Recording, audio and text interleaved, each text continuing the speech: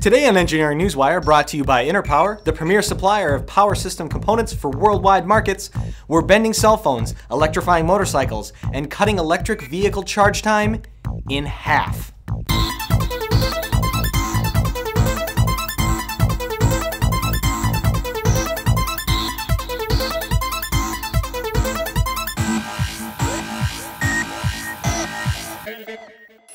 Researchers at Queen's University in Canada have developed a new smartphone that can morph its shape to give users a silent yet visual cue of an incoming phone call, text message, or email. It goes concave for a call, waves the bottom for an email, flips a corner at you for a text message, and even bends up and down to dictate urgency.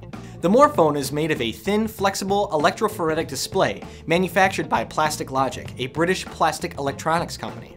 There is a series of shape memory alloy wires beneath the flexible display that provide the contracting talents of this device, much like the telekinesis talents that I've been striving to perfect.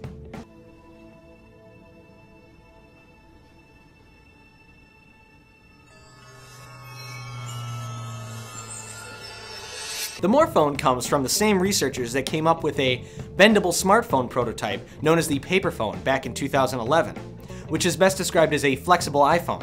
It does everything a smartphone does, like store books, play music, or make phone calls. But its display consists of a 9.5 centimeter thin film flexible e-ink display. Some may think that bendable, flexible cell phones are the future, but I jump when my current phone vibrates now. This thing will get broken in no time when I throw it across the room after it starts squirming in my pocket. A new fast charging system from Volvo and Siemens is cutting recharge times in electric vehicles. The new 22 kilowatt fast charger system is an onboard charger that operates on a 3-phase supply and uses a 3-phase outlet to provide enough charge for a range of 102 miles in 90 minutes. Siemens' new electric motor develops a peak power output of 120 horsepower and 84 pounds per foot of torque to the vehicle's wheels. Using a 400-volt, 1032 amp outlet is where the quick turnaround comes into play, but only if a standard socket is available. In other words, infrastructure issues play a huge part in the vehicle's real-world ability to throw down these recharge figures. So let's get to it! I'm tired of these gas prices. Brammo is a company known for designing powerful electric vehicles. After running the Isle of Man TT race with its first electric motorcycle, the company was looking for a more powerful option to compete in the 2012 TT XGP E Grand Prix. They wanted to create the world's fastest production electric motorcycle, so they partnered with Parker's Electromechanical Automation Division to create the Global Vehicle Motor, or GVM, for use in Brammo's Enertia and Empulse motorcycles. The relationship worked. Both are current TT XGP world champions. This year, the team is hoping for a bit more power out of the deal. The bike was able to achieve 75 to 80 horsepower in 2012, but according to Steve Atlas, the 2012 champion, the newest bike is up to 155 horsepower with 3 times the torque, all in about 14 months' time. Brammo found success in the new design by having the engineering team directly involved in the development of race technology. The new design is power dense in a small space. The flexibility inherent with the variable stack lengths and winding configurations even allows the company to design hardware to fit the magnetics so it can be used in a larger product base.